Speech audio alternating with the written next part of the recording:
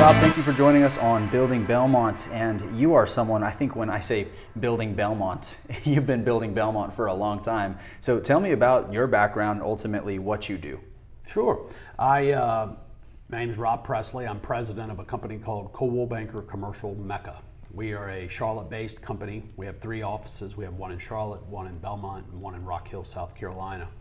We have strategically positioned ourselves over the last 15 years or so to go into communities that we feel like we can have some positive impact, and Belmont was a no-brainer for us. About 16 years ago,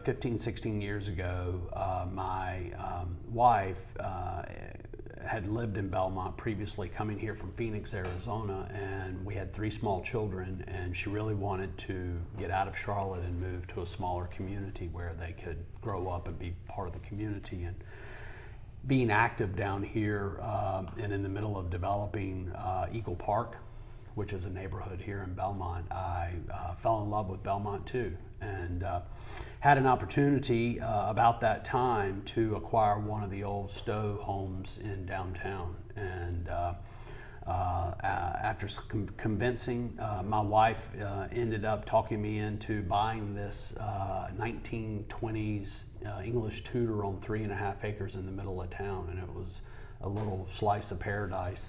And for us, it gave us an opportunity to get out of Charlotte, where I spend most of my days working, and come home in the evening. I still look back on those days fondly, crossing over the river at night and feeling some sense of peace as I got out of the fray and drove into Belmont. But it was I believe in life, things happen for a reason. Serendipity comes into play, and it was the right place for us at the right time. I've ultimately moved back to Charlotte, as has my wife and daughters, and that was a little bit strategic, but it's our memories of here were fond. I may have moved back to Charlotte, but I still spend an incredible amount of time in Belmont, because that love for Belmont didn't leave with me departing and going back to Charlotte. Yeah. It's an amazing community, and I could see very early on all that it could be. We're a community that is in transition. It was a city that was built on textiles that, for the most part, no longer exist in Belmont. Most of those jobs and businesses have since left, and like most manufacturing, has made its way overseas to other markets. But the legacy's here, the memories are here. There are a lot of people in this community who care very much about it. Mm-hmm. At times there's dissension upon what we should do in the way of growth. And I have explained to anybody that'll listen to me, growth's coming. Whether we want it or not, growth's coming to Belmont. And we can let it happen, or we can be involved and allow it to occur in a way that's beneficial to the community. And I think that we have done a good job of that up to this point, and I think that much more growth's headed this way. Well, in talking before we started recording, I wish we would have recorded before, you talked about balanced growth, and you're someone, even just then, you mentioned legacy, you mentioned history, preserving that, but also looking at what it can be. What has that balance looked like in your experience with some of the projects that you've been involved in, or even just your philosophy in developing as a whole, preserving the legacy, honoring the legacy, while also progressively moving forward in controlling the growth, or ensuring that there's balanced growth moving forward? So what has that philosophy been? How does a person do that to not leave Belmont being a bunch of strip malls or something like that, but it honors the legacy while looking forward? How have you done that in your career? Well, early in my career, I just celebrated my 29th year at the company. It's a family business. My grandfather started the company in the 50s by acquiring real estate. My father took over, left corporate America, and took over the business in 1980 when my grandfather passed away. And I remember going into my father's office one day. We were very involved in redeveloping existing properties as opposed to building new construction. Dad's claim to fame is his efforts in South End over a 20-year period, which, as you know, is a successful, probably one of the most successful neighborhoods in the Carolinas. I went into Dad's office one day. He hired me in 1992 to help redevelop the Atherton Mill, which sits in the middle of South End. And it was the first project to kick off. South End was a very, at the time, very blighted neighborhood. About half the buildings were unoccupied. Crime was a problem. And Dad saw a vision, saw it could be something better. And it started with preserving the legacy of that neighborhood. That neighborhood was Charlotte's first industrial district. And his belief is we could take these old historic mill buildings and turn them into something that provided new life and save the history, and instead of erasing it, preserve it and celebrate it. And I remember going into Dad's office one day. It was at the heyday of drugstores being built on every corner, and developers were making a lot of money building drugstores on every corner around the United States. And I went into Dad's office one day and I said, Dad, I think that what we're doing in preserving the history and the old buildings is great, but I think we need to diversify, and I think that we can make a lot of money by building drugstores and other new retail. And he chuckled and laughed, and his response was, right now I'm driving the wagon, and this is what we're doing. And when it's your turn, you can drive the wagon and you can develop all the 12,000 square foot boxes on the corners of Main and Main you want to. And I chuckled, and funny enough, here I am, he's retired, and I'm preserving old buildings and giving them new life. So I think it was somewhat instilled in me during my early career that there's a way to develop real estate thoughtfully, and there is a way to just do it for the money. Mm-hmm. And what I have realized in these last 29 years is you can make money and give back to the community at the same time.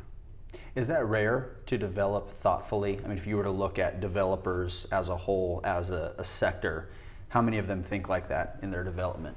I think that I think that's an interesting question, because there was a time where I don't think anybody really cared. I think it was a very small portion of developers who really cared about giving lots of thought to the community and what is this going to do short term and long term.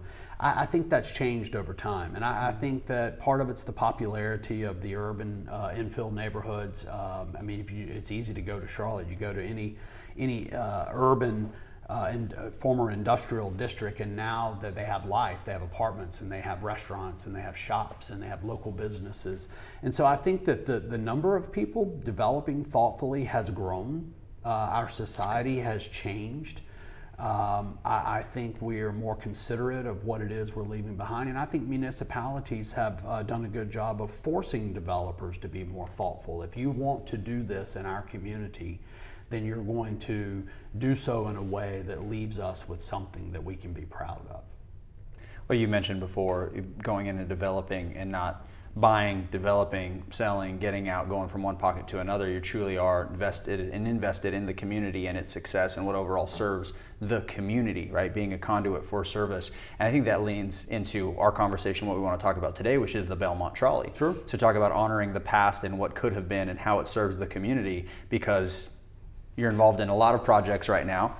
You could have done anything, but still investing the time and spending the time to bring back the Belmont Trolley and bring back most people. I didn't know the Belmont Trolley was ever a thing. I was wondering what these tracks were here. What was the catalyst for that, bringing the Belmont Trolley back and restoring it and honoring that legacy and serving Belmont in that way? Well, Belmont's been on this pattern of growth and evolution over the last 30 years. And I moved here about 15 years ago and had an opportunity to live in downtown with 3 young daughters, and came here for the same thing that a lot of other people came for.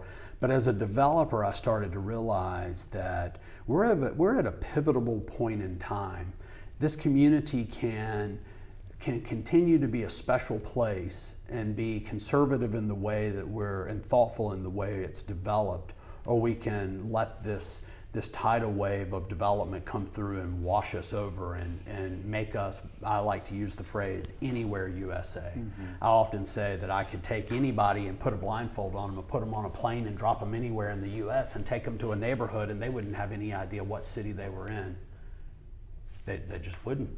There's a Target, there's a Walmart, there's a grocery store, there's drugstores, it's the same thing. I do work all over the United States, and I go to communities, and it's amazing to me, other than some nuances in architecture and geography, it's pretty much the same place, anywhere USA. So in my mind, how do we keep Belmont from becoming anywhere USA, and instead keep its originality, keep its charm? And that goes back to, what do we allow to be developed here and what do we not? So new jobs are coming, but with those new jobs and getting those, it starts with getting the companies here. And companies want to go where their employees are, or where their employees will want to go and be. Mm-hmm. And so Belmont is a natural fit for that, because it's an easy sell, especially to the new young talent like you guys. I mean, we all gravitated here for a reason. And so getting the companies here is the next big thing. And you have to have office space, you have to have industrial space, you have to have residential, all different types of residential for the workers to be here and want to be here. And those workers range from hourly employees to executives. And you have to provide a little bit for everybody. But I realized, I spent 2.5 years on Belmont's Planning and Zoning Board, and I did so, when I was asked to do it, I did so, I agreed pretty quickly. And I did so openly, and just shared, if I do this, just please know, I'm coming at this from a developer's perspective, although a developer who loves the city of Belmont. And so I think it's important for a planning zoning board to have all different types of people, from people not in the real estate business, from people who are in the real estate business, to people who are just regular citizens who come from other industries, so that you have a balanced sense of opinion. But one thing that kept holding true all through this time, and watching this grow and watching this emerge, was, how does Belmont set itself apart in a city, in a metro area of dozens and dozens of smaller communities? How does Belmont set itself apart? And the idea, over a beer with a couple of guys that grew up in Belmont one day 6 or 7 years ago, was, let's find something that makes us unique. There's other towns. Davidson has a liberal arts college. Davidson is on the lake. Davidson has a historic downtown. What sets Davidson apart? What makes Davidson special? Belmont has a liberal arts college. Belmont has the lake. Belmont has the historic downtown. Why is Davidson and Belmont, is it's trying to figure out what its new identity is? What can separate it? And so we tossed around various ideas, and one of the things that came up in that discussion is one of the differences in Davidson, which everybody would argue is a wonderful community in the metro area. One of the things that Davidson has that Belmont doesn't is their liberal arts college sits in the middle of town. Our liberal arts college, Belmont Abbey, is separated by 2 man-made barriers, I-85 and Highway 74. And those busy thoroughfares push the university away from downtown. And we would watch kids traversing the road bridge and the old rail bridge to come into town. And they shouldn't have to do that. It should be an easy walk, bike ride back and forth from campus to our downtown. And so as these ideas began to continue to get discussed, I thought back into time. Well, when we were trying to develop and create a brand in what is now South End, we thought, what can we do here to separate it? What can we do to bring people here and make it a special place that maybe is different than Plaza Midwood or Noda or Dilworth or all the other great neighborhoods in and around the urban center of Charlotte? Yeah. And Trolley came to mind. So I recall back in the 90s that we were developing at Atherton Mill. There were, it was a hard sell. My job was to bring companies and people there to lease space, buy space, and it was a hard sell. And we were spending millions of dollars redeveloping these 13 acres. And one day Dad said, I want you to come with me to Atherton Mill. There's something special going on today. And so I went, and here comes a large 18-wheeler flatbed truck with an old beat-up trolley car on the back of it. And they deposited it right in the middle of Atherton Mill. And I said, what in the world are we doing? We have our hands full restoring these 7 old buildings. What are we going to do with this old train car? And Dad said, you'll see. And so to fast forward, what happened is there were some leaders in Charlotte, Dan Morrill, head of Historic Landmarks Commission, and some others who had found car number 85, the last car to run in Charlotte before it was displaced by rubber tire buses, city buses. The trolley cars came off the streets, and the trolley and the city buses replaced them. And so they had found this old car in Huntersville in the woods. Somebody was living in it.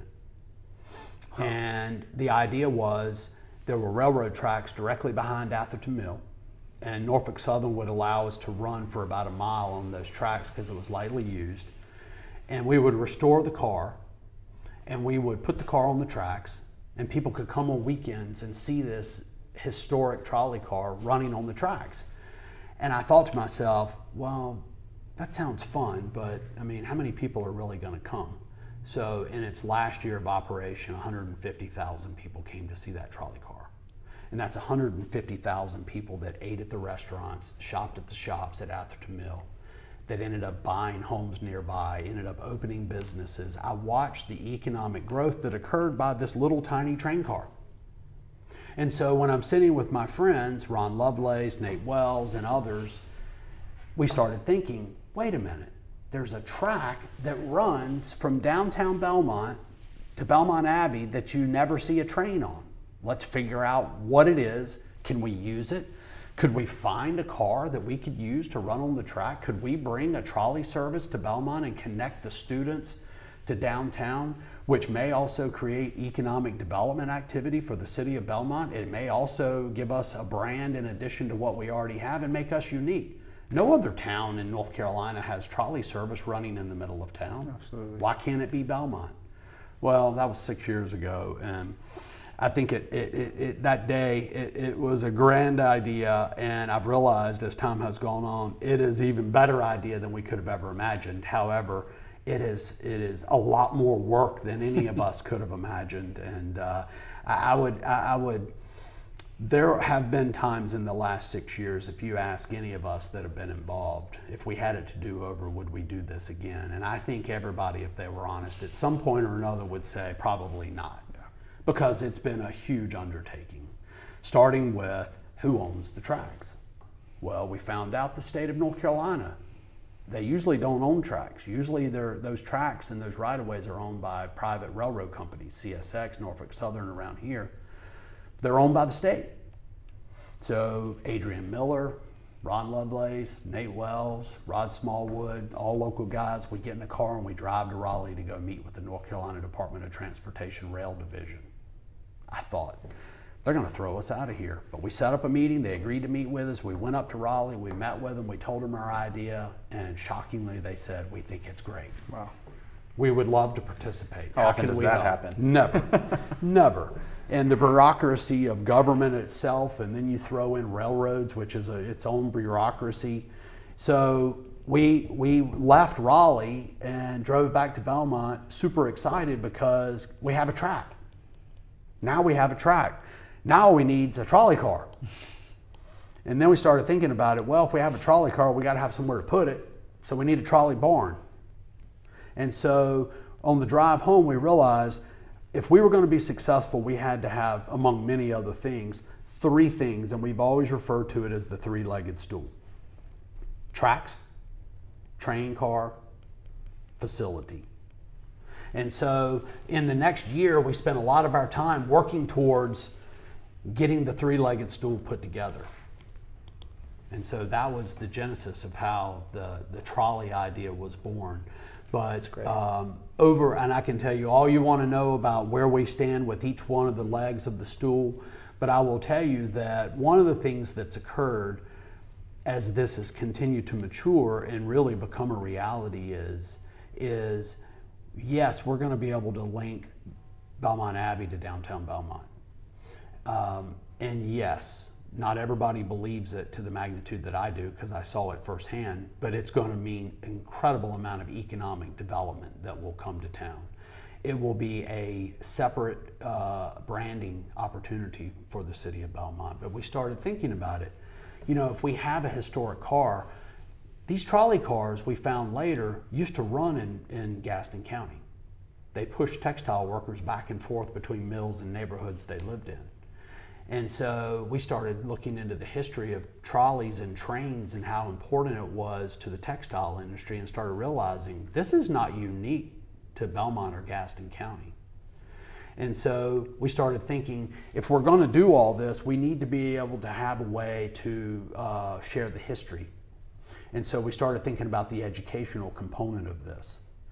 Could we build a facility that housed the car and then bring school kids on field trips to be able to see the cars and watch videos and look at pictures on the walls of the history of these cars and what they meant to this whole region as a whole? We thought, yeah. So all of a sudden now we've got an economic development component, we've got a branding opportunity, we've got a link to Belmont Alley. Now we have a history and educational component, which was amazing. The last benefit that we've seen and recently began to discover is we started going through the design process of where we're going to house this car. Trolley cars don't have engines. Trolley cars have motor that have to have power that comes from a separate source. And if you've ever been to San Francisco or seen pictures of the San Francisco cars, the trolley cars that run in San Francisco, or you've seen any trolley cars, street cars had electrical service supplied to the car that ran the motor that made the car move. And it was with overhead wire. Right. And a large bracket would go up and it would touch the wire, and when it touched the wire, it would send the electricity to the motor in the car. Well, we knew early on we could not take on the expense of electrifying the entire line. And in some discussions with the city wasn't real keen on the idea of running electrical overhead wiring. And so we just, real quick, we realized that wasn't an option. In Charlotte, when the cars ran, it wasn't an option either. And so what they ended up doing was they created a diesel-powered motor on a tandem car that would hook to the trolley that would provide the electricity. We started talking about that, and recently we've had more discussions, and we've even secured the parts and the components we need to do a tandem car. But we started realizing if you have a diesel-powered generator, you have to have a place to store fuel. You have to deal with fuel. Fuel's dirty. Diesel fuel's really dirty, and we just didn't want to get into the liability, the logistics of constantly filling a tandem car with fuel. So we started thinking, hey, battery's clean energy. It's the wave of the future. I mean, the automobile companies are quickly converting all every of their other cars car to is battery. going electric. The trolley car might as well. Sure. So why can't we have a historic trolley car with a mini EV tandem that could go with it and provide the power these motors and these cars need? And so we went down that road and we started realizing this is the way we're going to do this. And some things, again, serendipitously happened. Piedmont Lithium is headquartered in Belmont. They supply lithium to Tesla. Then we realized we could go talk to them and consult with them maybe. Then we realized Nate Wells in our group figured out that UNCC, the University of North Carolina at Charlotte, has an engineering school, and their engineering school has a whole group dedicated to clean energy for trains.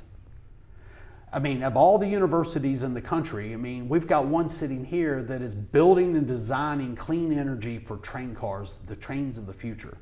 So we approached the school loved what we were doing, and they saw it as a great opportunity to be an incubator for their program, to have access, full-time access to our trolleys and to our electric powered vehicle that would push and pull these cars. And so last year we made a donation to the university and aligned ourselves with them, and they spent last semester designing our battery powered tandem car. And this semester we've raised more money, and we've contributed it to the school, and they're building the car. The batteries have already been delivered from California, Leaf batteries that will power this first generation tandem car.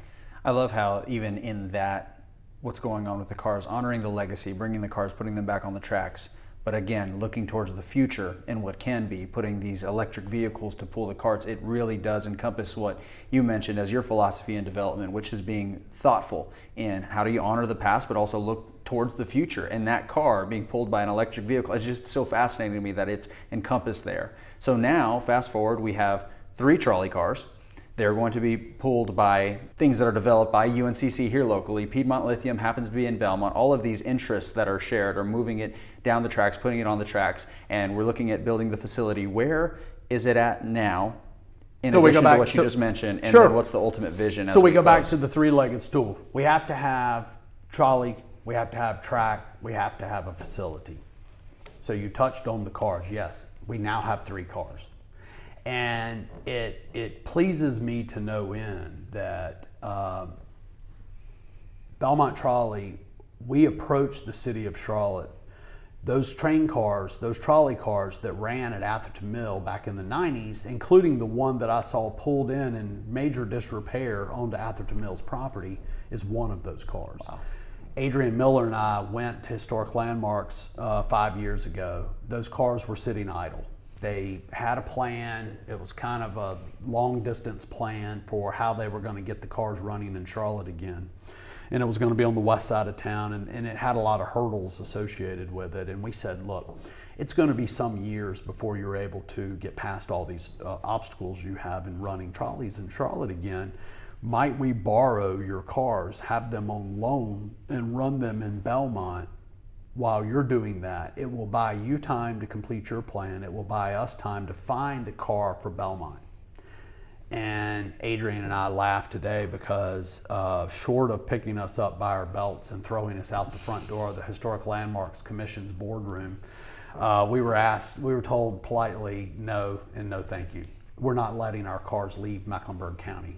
One particular car, number 85, is very historic and unique to our community.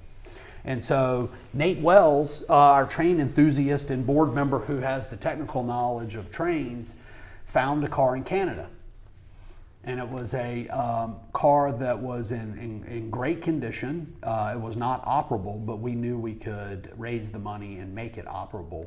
And so we raised the money and we bought the car from a museum in Canada, had it loaded on a flatbed truck, raised enough money to have that truck, wrap it in saran wrap and drive it all the way from Canada to Belmont. And that was several years ago, and the truck made its loop through town. And then we ultimately took it to the Public Works building, which has a warehouse and had space that was available for us to put it in there and to restore it. Fast forward several years later, the car is cosmetically, we are very close to completing that car. We now call that car number 16. And so Belmont has its own car number 16.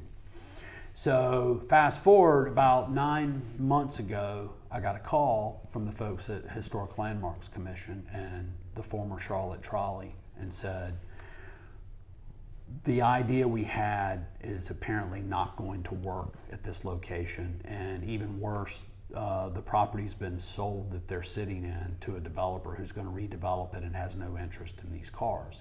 We have no place to put these cars. We want to see them run again. We want to see them run as quickly as possible. And we've come to realize Belmont is part of our greater metro area. And it's not the end of the world to cross the county line. We're 11 miles from downtown. Right. And so would you guys be interested in taking these cars and taking them to Belmont? You're very far along in your plan, and having a fleet of 3 vehicles. And of course we would. Nobody up and down the East Coast, at least between DC and Florida, has 3 trolley cars. This is a big, big deal. There's only a handful of municipalities in the country that have a fleet of historic vintage trolley cars running. And so we've spent the last 6 months negotiating, came to terms, got leases together, perpetual leases, and raised the money. Once again, we've gone around and passed the hat and raised the money and paid $24,000 to have these cars picked up, loaded up in Charlotte, and brought to Belmont. and resituated car 16 in the Public Works building and set 2 more right beside it. So now we have 3 vintage trolley cars sitting in Public Works, each going through its own form of restoration. Even the Charlotte cars, which are operable, needed cosmetic restorations and preparation for the electric tandem car that's going to be running it. So we now have 3 cars. We have car number 16, which is Belmont's car. We have car number 85, which was the last car to run in Charlotte. And we have car number 1, which we call the Greek car. And there's a story behind it. We'll tell it another day. But we now have 3 cars. Each is unique to itself. Car number 85 is the largest car. And car number 1 is the smallest car. And our car is the medium-sized car that, when done, will have its own special color scheme for Belmont, using the red that the town loves, and we're excited. So 3-legged stool, track, check, trolley cars, check. Now we need a facility. And you ask, where's this facility going to go? So over the last year, we raised money. We engaged the firm of C.L. Held, which is a Belmont-based architectural firm, to design for us a 6,000 to 7,000 square foot building that would be modern in nature and use, but it would look like vintage train station. And so we researched and we looked at old train depots around the southeast, and C.L. Helt has come up with a conceptual design, and I now have on my desk the architectural plans that are about 60% complete for this facility. We are still making tweaks about how it's going to operate and work, but we are very close. And so you ask, where is this facility going to go? Well, in our discussions with North Carolina Department of Transportation, it made most sense for us. It had to be on the line somewhere. And the good news was, at the very end of the line in downtown Belmont, there's a piece of land that sits behind a public parking lot that the city leases from DOT that's on Glenway Street. And it's also next to the new Piedmont Lithium headquarters. It's also next to the new Chronicle Mill major makeover, and it sits in downtown. So it's got a parking lot out in front of it. So it's like things do come true. I mean, dreams do come true if you work hard. And the state has verbally agreed to allow us to sign a land lease, a long-term land lease. So we're going to work in conjunction with the City of Belmont, North Carolina Department of Transportation, and Belmont Trolley Incorporated to do a tri-party agreement. Our plan is to raise the money, build this facility that would house all 3 trolley cars, and once complete, we will donate the facility to the City of Belmont and have a perpetual lease back for $1 a year. Those terms are still being worked out. Belmont Trolley Incorporated will operate the facility. The City of Belmont will own the facility. It's our gift to the City of Belmont, because the trolley facility will not only house the trolley cars, but it will be a 6,000 square foot downtown Belmont event venue. It's being designed that the cars can be pulled out of the end of the building, and it's open space that will have catering kitchen in it. It'll have our educational components, our museum components in it. We envision Saturday morning farmers markets. We envision corporate events. We envision civic events. We envision weddings. And so this will be the much needed event venue in downtown Belmont that's controlled by Belmont Trolley and the City of Belmont. There's one more key component to all this. Belmont, in tandem with Belmont Trolley, concurrent to each other, have been working on a thread trail that will run through the City of Belmont into Belmont Abbey. So now the connection that we were using with the trolleys to Belmont Abbey is now paired with a pedestrian connection that will be a beautifully landscaped and well-lit jogging and walking path, where we envision students coming back and forth to town, families taking their strollers, their mountain bikes, and walking through town on a Saturday afternoon, and it weaves itself all through historic downtown Belmont. Parallel with the track. That is and so amazing. this thread trail needs the head of the thread trail. If you live in Belmont, but you don't live in downtown and you want to go for a walk on a Saturday afternoon or a Tuesday afternoon, you need a place to park. And so there's a public parking lot sitting right in front of it, a Belmont public parking lot. So you conceivably could drive from Reflection Point to downtown, park your car, have lunch, and then walk along the thread trail. And so we're designing the building in a way that has men's and women's public restrooms that have exterior entrances and interior entrances, so that there's water fountain and restrooms at the head of the thread trail, that even when the facility might not be open, the restrooms would be open for public use. And so we've created something, as you can see, this idea born over a beer sitting in Belmont of connecting downtown to Belmont Abbey has grown and has blossomed into this amazing civic experience that will, when done, I believe, be a huge economic generator. It will be an amazing history exercise for our community, helping keep alive the textile industry and how Belmont was born, and so many other benefits that our community will have. And this is being done.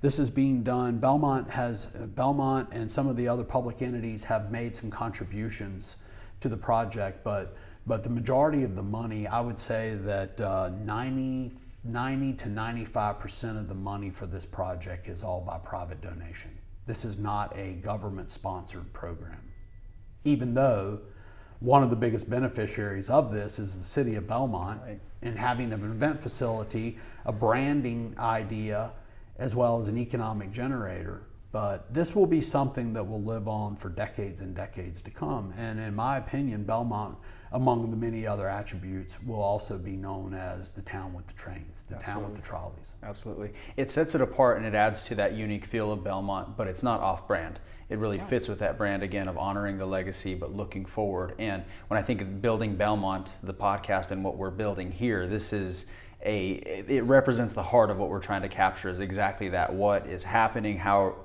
is it happening, and why is it happening? Right. So thank you for all that you've done. What year can we be looking forward to these trains on the track? Well, our hope at this point, we have a lot of money to raise. This building is not going to be inexpensive. We still need to finish restoring the 3 cars. We've raised to date about $600,000.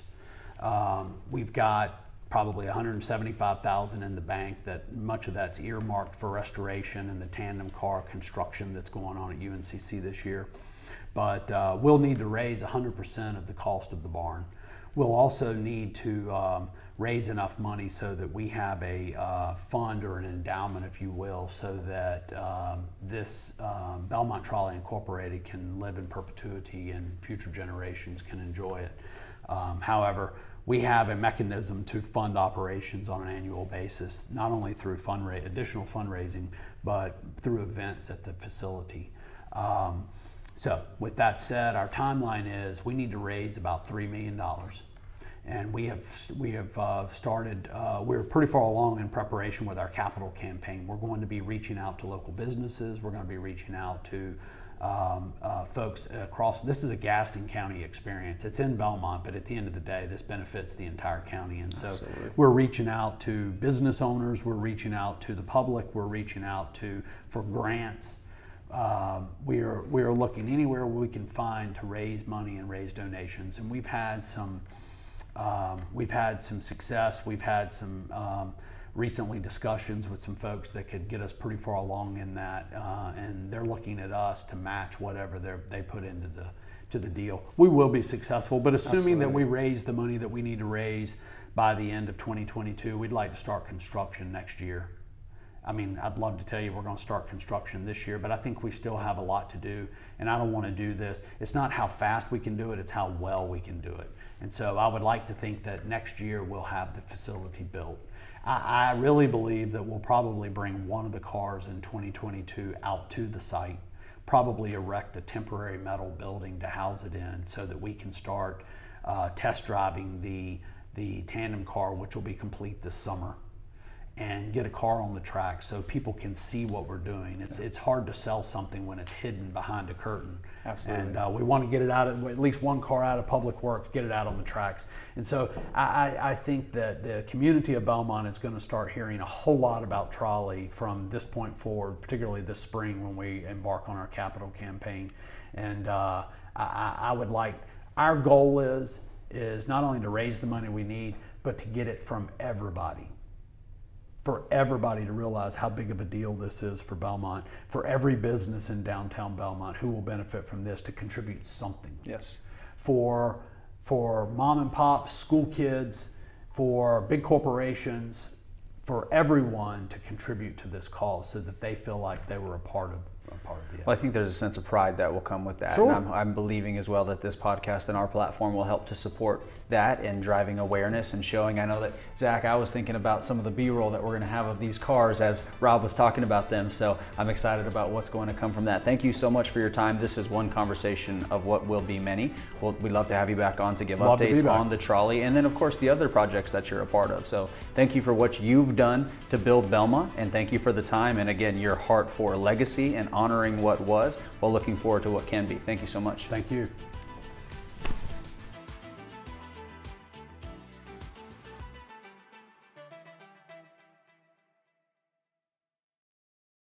And thank you again for joining us on the Building Belmont podcast. What do you think about the Belmont Trolley project? The trolley, the trail, the event center. I, for one, am personally very excited about all aspects of this project. Are you imagining a beautiful afternoon with your family or with your loved ones, riding the trolley in and out of downtown, or just walking on the trail, enjoying the trail? I know that I, for one, will be so excited to bring family and friends that are visiting to experience downtown and specifically the trolley. So let us know what you think. Be sure to subscribe on your favorite podcast platform and YouTube, rate and review, and share with a friend. I'm your host, Keanu Trujillo with the Building Belmont Podcast. We'll see you next week.